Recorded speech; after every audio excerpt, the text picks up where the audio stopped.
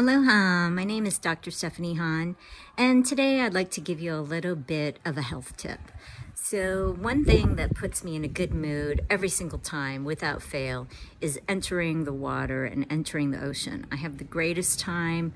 It doesn't matter. I don't catch a wave maybe, my board, conks on my head, I go under the water, my nose fills up. I even get in an accident, which has happened. It sucks. But overall, the water puts me in a really good mood.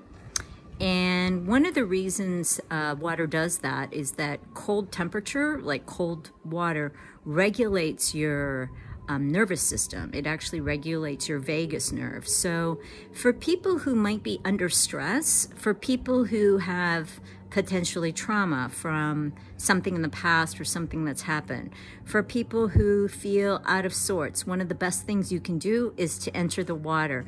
You don't have to necessarily go into the Pacific, but step in a cold shower, run it for a while, and you will notice that there's a difference. Your heart rate will feel different, your entire body. So, health tip of the day is when you're not feeling quite right, hop into a cold shower just for a few minutes and you're bound to feel a lot better.